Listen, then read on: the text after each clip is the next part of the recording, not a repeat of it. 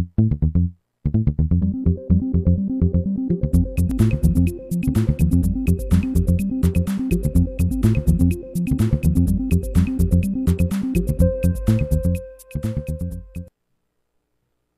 to another episode of Gov2TV. I'm your host, Walter Schwabe. Today we've got an absolutely terrific show, as we always do. I'm sure if you tune in regularly, I hope you think the same thing. Today we're going to be joined by a couple of open government colleagues from down south of the border. Today, John Walton, the CIO for the City of San Francisco, is on the show today, and joined by his colleague Jay Nath, who's the Director of Innovation with the Department of Technology for the City of San Francisco. John, Jay, welcome to the show. Thank you. Thank you very much. So, let's talk a little bit about, let's give a little bit of foundation here in terms of the City of San Francisco and the things that you guys are doing. That's what I'd like today's show to be about, highlighting some of the things that you're doing in your city to make you more open, transparent, collaborative, all of those good things. Let's start a little bit about talking about Open 311. Now, last year, correct me if I'm wrong on this, but you guys opened up Open 311 APIs. And so the whole project there was, I think, the first of its kind across the nation with respect to the 311 side of things. John, can you expand a little bit on the project and how it got started, and then maybe progress today to where we are today and how it's going? Sure. I'll say a few things about it. I'd like, obviously Jay was the leader on it and really did the heavy lifting on the project. I mean, I'm privileged. I've only been the CIO here now for about 6 months, following in the footsteps of Chris Vian, who I really think is a thought leader and a visionary in this area, who worked closely with Jay on the Open 311 project. For me, what Open 311 is about is utilizing the technologies available today and breaking down the barriers between traditional government systems and creating avenues by which citizens, companies, other governments can easily create applications that interface with their 311 systems and not rely on the traditional perhaps hiring a systems integrator to come in and create a custom web page, but empowering people to have access to that data, to functionality that in a traditional model would have taken a long time to create, would have taken a lot of taxpayer dollars. I think what Chris and Jay were able to achieve was by creating really a community of people that came together and developed this, a way where people can easily develop applications now and have read-write access to our government databases around 311 data. And where I see it going in the future is kind of continuing that journey. When I talk with other cities, Chicago and Seattle and LA and other cities around the world, the idea around Open 311, I think, is an organic idea that can grow over time. To me, again, it's about empowering people to have direct access to data, to create their own custom applications or meet their own needs in a sense. And all governments that I can see, we all understand we have the same challenges in front of us to create avenues for access to our data, for people to interact with them, not just have the traditional read access, but analysis of the data and read-write access. And I think by working together on projects like 311, internally, with the private sector, with other governments, we can really start to grow that rapidly and break down some of those silos. Well, John, thank you for mentioning Chris Vian and certainly Jay's contribution to the project. And it's great to have Jay on the show today to speak to that.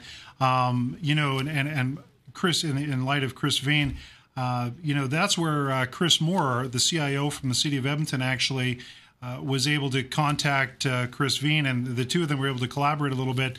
And I remember the announcement being made about this project, and the fact that we found out through the YouTube video of the announcement that the City of Edmonton logo was actually represented as some of the organizations participating in the project, and we found that really interesting and very cool. And I know that was sort of my first introduction to this particular project. Jay, I know that on the pre-show here, you had mentioned that you had met Chris Moore in the past when Chris was down there. Can you give us just to accentuate a little bit more on what John was talking about? What did you see in terms of your personal thoughts on the project and how it came together? Sure. I think from a kind of a genesis standpoint, the idea of interoperability standards has been out there. If you look at the internet itself, it's based on open standards, and clearly there's been a lot of innovation and creativity on top of those type of standards. And our kind of trajectory in this project came about in 2009. We launched with Twitter. We were one of the first cities to launch with Twitter and 311 so that our residents could tweet in requests or ask questions via Twitter. And we recognized that was a great step forward, another channel for our community to use. But from an efficiency and perspective, it wasn't ideal. The information had to be re-entered by our staff into the technology platform that's used to manage 311. And so the idea came about really from the community. I wouldn't say that San Francisco or any one person came up with the idea. We definitely played a leadership role in working with the community. Open Plans had a very strong role. They're a nonprofit from New York City. And we worked with several cities on making this effort happen, Edmonton being one of them, Washington, D.C. another, and actually a lot of citizens too, people in the community who were interested in this area. We worked together to put this specification together. And we recognized that this was just a starting point. Creating interoperability and standards is the easy part. It's really exciting the community of developers and artists and journalists to actually use that information to create new services. That's the harder part.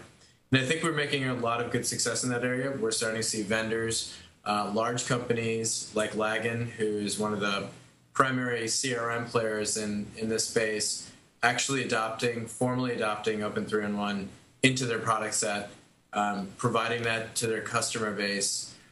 We're seeing it in small companies. We're seeing it in individual developers. So it's really, I think, just a beginning of a larger community that's evolving and growing. And it really has taken a life of its own. San Francisco is still very much part of it, but our role is one of many.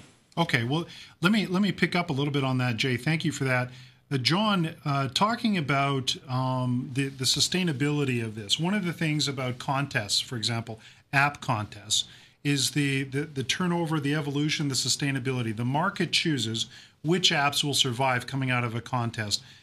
Some are great for a moment, and some last, indefinitely going forward, let's say. Are you seeing the same kind of thing as this evolution happens with Open 311, where you've maybe had some apps developed or things and solutions proposed, but they've been quickly, sort of cast aside because they maybe just missed the mark a little bit? Yeah, it's interesting. You're right, and it's definitely an evolving model. And Jay and I have talked about this a lot. The great thing about open data, things like allowing your data to be accessible, seeing the contests, which generate great response, you have the community come in and develop all these applications, is, as you pointed out, that initial surge of development, of innovation. And I think we saw maybe upwards of 60 applications developed when we first launched the SF Open Data initiative. What I see now, one of the roles of government, as you pointed out, is really starting to watch kind of that self-selection process, that sort of natural evolution of 60 apps are developed. How many of those are going to be adopted and embraced by the users? A lot of times it's like art, it's like science. There is that self-selection process that happens. And I think one of the roles of government is to not control necessarily the applications that are developed, but really understand which ones are being adopted by their users, being embraced, becoming integral parts of the community, and then being supportive of those so that they don't fail, so you do have a long-term plan. I mean, one of the, you asked me, in the old days, what kept a CIO awake? What kept me awake in the old days was, would I get the money for my project? Would I be able to deliver my project on time? Would I be able to have the maintenance dollars. What I think about now is if that application is wildly adopted, though I didn't develop, but is developed using my data, and the community becomes reliant upon it, how can I ensure the longevity of it, the success of it? Because what I don't want to have happen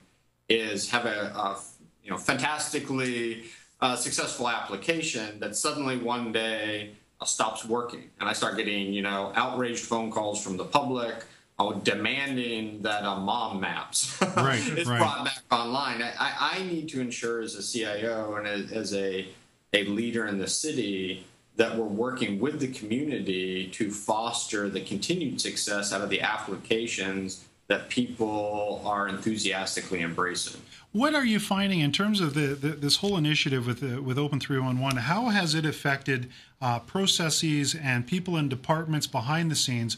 Because, if you start to get an influx of certain amounts of data response from that human sensor network out there, you're leveraging an app to give you more information that you had before. How has that affected processes that maybe, I don't know if I want to use the word antiquated, but they were fine before, when you had maybe just nothing more than a phone line, let's say, and an email address, and now they're being inundated in other ways.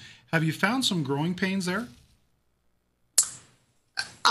The feedback I've gotten from departments, frankly, has been positive. I think that the departments that are hosting the data or that we're hosting on their behalf, I think they want that feedback. I truly believe that the city and the departments in the city, the agencies, are very keenly interested in having good data. And they see the community now as partners in creating good data. But to your point, and perhaps Jay is more personally experienced with this, it is interesting the expectations of how fast data is going to be improved. To your point, the traditional means might have been write us a letter if you have a problem with our data, or come talk to us, or call us on the phone and we'll get back to you when we can. I mean, because it's online now, because we're using digital tools like web forms, like tweets, like emails, the expectation is when data problems are identified, that they're fixed, and that the resolution to the problem, I won't say is instantaneous, but is much more rapid than I think the traditional government psychology is used to. Right. Yeah, certainly probably the unreasonable expectation is that you take a twit pic of a pothole, you submit that, and before the picture gets seen, there's a road crew there filling it up and having it all paved over. But certainly, have you seen and witnessed, Jay, with respect to this project in particular, that either citizens' expectations have evolved and changed, or have they been amplified in any way? Have you seen evidence of that? I think so. I think that from a consumer standpoint, they have much more access to technology, and they have certain expectations when they deal with private corporations. And you see that same sort of expectations with government. And so the ability to use their handheld phones and other channels to request services, to get information is something that more and more people are expecting. And I think Open 311 delivers on that promise. I think what it does do, to your point, is that it does highlight some of our legacy systems that may not be capable of either managing the capacity or some of the information. And just as an example, when people are taking pictures with their mobile phones, we send that information to our agencies, but they may not be able to actually get access to that picture, have it print out in a work order, and actually utilize that information properly. And I think it's part of an evolution. From a technology standpoint, I think those are all solvable problems. I think the bigger challenge is getting the service workers accustomed to the fact that people are using different channels and protocols, and many of those channels aren't being kind of triaged by humans. And so there's a concern on their side that the quality isn't there. But I think if you have good design with the mobile applications or web apps, that you can avoid some of those issues. Fair enough. And I also think that we took some baby steps to get there. With our work with Twitter, allowing our community to use that was a very good first step in kind of a new channel and getting our city staff more accustomed to these emerging channels. And so the arguments for Open 3-in-1 were much easier to respond to. So it was more of it seems like there was certainly some level of a larger sort of process training and shifting and thinking. What I'm hearing from both you and John is that there were some of those elements, undertones to this. I mean, it wasn't just simply about lines of code and technology and applications. It was also about how the people within these various departments do their job maybe a little bit differently, maybe better, maybe more efficiently in some way, shape, or form. And so it's getting those people to that place where they were ready, willing, maybe able, or they were already that, but giving them the proper tools. Would you say, is that a fair assessment? I think that's a fair assessment. Part of it's the psychology of a new initiative, right? And your example about how does it change the culture of a government, I think I'll use an example I used with our service desks in the past. Is in the past, often performance was measured in how many calls we received, how many wait time on hold and things like that. I'm a strong believer in customer satisfaction is strongly linked to the conversation. So my experience with service desks with customer type interfaces is if a customer places a call and doesn't get an answer, they're frustrated. Equally, if a customer logs an issue problem or a complaint and they feel like there is no feedback mechanism, there is no conversation occurring, it's launched into some mysterious phone call, I left a message, or I sent an email, I never heard back. I think the beauty of Open 3-1-1 and where we're going with these systems is it establishes a conversation between the city workers and the people who have concerns about the service or the problem. And so what I see actually when I talk to the public is it's not so much their concern perhaps that the problem's resolved more quickly, but at least they understand that they have a connection with a person where they're having a conversation about the problem after it's logged, and they understand where it is in the process. If there is a delay in resolving the problem, that they're in that conversational loop and they can see and talk to each other about this is a real big problem. Can you please also, chime in on what we can do to resolve this problem? And so I think just creating the dialogue to some extent improves the level of customer satisfaction and the benefit the public sees from it, rather than, again, the older systems where you'd enter in a form on a web page, it would go somewhere, and then someday you'd hope to hear back, or maybe you would never hear back. Right. It's narrowing the gap between citizen and government. And again, I think you're right. There is a change in how city workers or government workers become involved in that dialogue. There's sort of traditional ways the government has dealt with those in the past. But I think it's bridging the gap between how we in our personal lives interact with each other and translating that into how we provide government services. So let me ask you then. There are definitely, just like sort of all markets, I suppose, there are the early adopters and they're laggards. Okay, part of the marketing curve, bell curve, if you will. And, crossing Jeffrey Moore's book about crossing the chasm in software development, I think applies here in some respects. Think about the communities out there, regardless of size, whether they're small, medium, or large. But imagine that they have probably the most conservative, risk-adverse administration, whether it be, again, at any size. What are some of what would be the number one piece of advice that you'd offer to them to help them down this road, to sort of remove some level of fear, and that it's not as scary as maybe some people think? I'll give you my perhaps too high level answer to that and let Jay chime in on more personal experiences. My advice to organizations like that is to encourage them to become more comfortable with a collaborative process that has much shorter cycles and is much more iterative and involves more people. The traditional models I've seen in government where you take a year to get the money, a year to issue an RFP, a year to collect the requirements, you launch 4 years later, you've already missed that window of opportunity to solve the problem. The frustration has grown to such a level that anything you were trying to do to solve the problem is buried beneath the weight of people's frustration with the delay.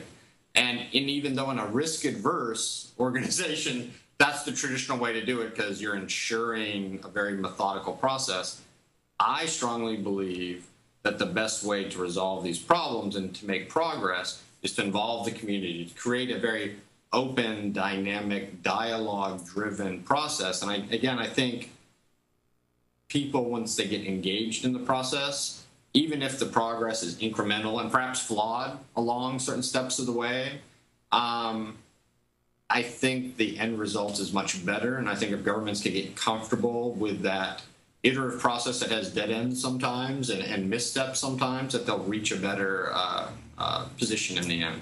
Don't be afraid to sort of reach out and get creative and take a bit of a risk. Jay, how about yourself? What do you think? I tend to agree with John that we do have this kind of waterfall approach that we try to reach for perfection in our design and try to implement to that point. And I think that's a noble goal, but there's different ways to get there. And I think an iterative agile approach is definitely a good one to adopt. It's worked very well here in San Francisco. I would say around Open 3-in-1, I know that for a lot of people it's a huge paradigm shift in the way of thinking and not maybe relying upon a single vendor. It's more of a community effort. I would encourage them to look at the value proposition around Open 3-in-1 and take a hard look at the risks. And I think if you do that math, you'll see that the value is much greater than the risks involved. And with the deepening of the ecosystem, we now have vendors. So if you're uncomfortable with, kind of writing your own code or not having that single throat to choke, you do have that with new vendors that are out there in the market. There's actually 3 or 4 of them out there that are supporting Open 3-in-1 API, and I think that's a great hallmark of this space becoming a real marketplace for cities to use, and it also empowers them to grow and be more flexible in the future. As Open 3-in-1 grows, they can grow with it and gain the benefits. So that would be my word to those communities that are a little bit more cautious in terms of risk. Great. Let's shift gears a little bit here. Let's going away from Open 3-in-1 now. I want to talk about an application, and then I want to ask you guys about cloud computing here in just a minute in our last few minutes here on the show. Tell us quickly, how has sfpark.org been received? What are your thoughts on it, and how's it going along, this little application about parking in San Francisco? I can give you my perspective on it, and John can maybe give a higher level picture. So I've been working with their project director for a little bit of time. His name is Jay Primus. And my words of wisdom, or just my 2 cents maybe, was to open up the data from the beginning, to share the information that they have, and to let the community develop applications on top of it. I think they've done a great job in doing that, both from a technical standpoint and also from an awareness standpoint. They've highlighted the fact that this is very developer friendly, this project. What was interesting is that they actually developed an iPhone application when they launched SF Park formally, that didn't prevent access or prevent developers from creating their own solutions. So they wanted to have something out there that they could brand, that they could say, this is the city's offering, but they also let the marketplace in. So if somebody creates a better application, our citizens could use that application as well. I think it's a project that's huge in scope, and the open data piece of it and the mobile application piece of it is a small sliver. I think there was some criticism about using a mobile application while you're driving. I mean, that does seem to be something that is hard to address. How do you get information to people who are driving? But I think those are solvable problems, and I think if we've got some creative minds, we can help resolve that issue. Yeah, I do think, whether you're a fan of it or not a fan of it, I mean, I think the important thing, again, is the data. To me, it's about the data. And I think the applications are valuable, but only as valuable as the data that you have that you're building the applications on. And I'm a big fan of let the market, let the public develop the applications they feel is important based on the data. On the other hand, I'm not opposed if government has a role. If it isn't self-created, if the community doesn't generate the application, then I do think government has an opportunity to perhaps develop its own application that it sees a need for from the public. Right. I think you can do both. I don't think it has to be an either-or statement. Well, you know, it's interesting you mentioned distracted driving, because here in Alberta we've got distracted driving legislation being laid out by the provincial government. And in fact, where I live and where our studios here are at fusedlogicTV, we're in a place called Sherwood Park, which is part of Strathcona County, nestled right beside the city of Edmonton. So we're just on the east of the city of Edmonton, and we have we have a law here, a bylaw about distracted driving. It's not allowed. You're not allowed to use your cell phone or a mobile device without hands-free. And so it's interesting because bringing that up, Jay, it shines a different light on this particular application, just because we can leverage the open data, just because we can and allow others to do the same thing and build interesting apps on it. In this particular case, pretty soon this wouldn't be something that would actually be legal in this province, in any city or town. So it's kind of it's interesting how laws and bylaws and things that citizens are asking for impact the way maybe certain applications either do get built, get used, or survive. Moving on now to cloud computing. It was just earlier this year that you guys made an announcement related to email, cloud computing, and Microsoft. Quickly tell us a little bit about that, John. Sure. I think that's another example, again, where government needs to look to what has been successful perhaps in the corporate environment, in the public environment, with the public's embrace. I mean, for years, we in government have tried to run our own email systems as a service. And I still think there's a time and a place for that. If you have highly secure, highly sensitive data that need to be ensured that is on your premise and things like that. However, I'll never forget I was at a luncheon quite a few years ago now, I guess, where Scott McNeely from Sun was speaking. And that was back when Sun was still trying to sell email as one of their product offerings. And Scott actually made a point at the thing saying, I think, and that's why I still think he's a visionary, and he said at the time, in 5 years, there'll only be 2 or 3 email providers, because email, no one can make money off of email. It has become a commodity, and it is something that email is a cost to a business to run, and an expensive one, and people are going to become consumers of it. And I think you saw Gmail and AOL and Hotmail and Yahoo Mail demonstrate in the public sector that everyone would consume email for free or as low a cost as possible to get their own personal accounts. And what we're trying to do in government is see if we can take that model. Certainly, I would argue that the public consumer grade emails that are out there perhaps aren't ideal for government today. But I think as government can start migrating users into a government-type cloud email system, I think there's real benefits to that. I think it improves the experience for our users. I know the users we've rolled the Microsoft hosted email out to love it. They think it's great. They're moving from an old, antiquated email system. They're now using something that they use in their homes, the type of quality and grade that they use in their homes. And it demonstrates innovation for them. They see us as catching up to the world in technology. For me, it saves money, which is an important thing in any government. If I can save money on technology, then I can spend it on parks, I can spend it on police services, I can spend it on other things.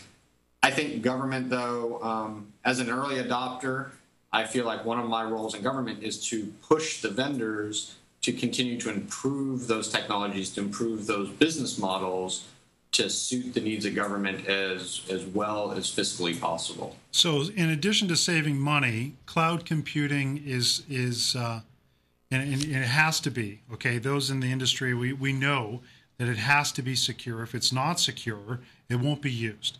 But the message that I heard you say, there were many, but the thing that you're saying is it's absolutely secure. And that's one of the criticisms of people who don't do a lot of research into cloud computing to really truly understand the levels of security. But you guys are completely comfortable with that all the way, yes? Security, and there's other articles about San Francisco and security that I won't get into and we don't have time for. But I will say security is important no matter what you do. And whether you're running systems internally, there's security concerns and risks about internal run systems with security.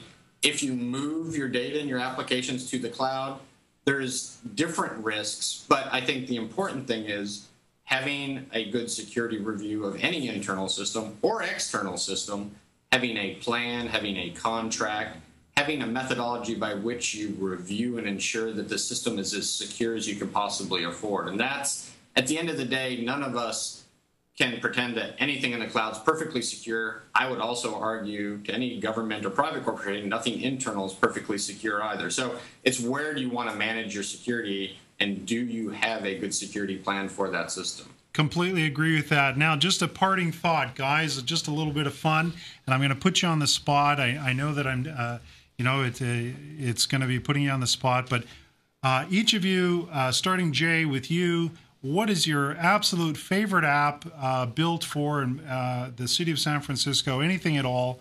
What's your favorite app to use every day? I have started using public transportation more, so I would say it's RouteSync. It's an application that tells you when the next bus is coming, and I think it's a reflection of all the interest in that area. There's over a dozen applications around transit because it is really important in people's lives. So that would be my vote. John, how about you?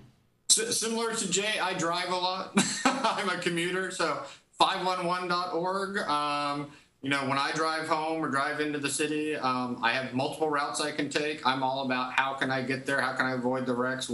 How long is it going to take me to get to the place? And maybe in a future conversation, we can have that conversation about distracted driving and how technology can either help or hurt us. I have some pretty strong opinions about that. So. Well, that sounds like an absolutely fantastic conversation, John, and I would absolutely welcome you back onto the show in a future date. Jay, thank you so much, both of you, for joining today.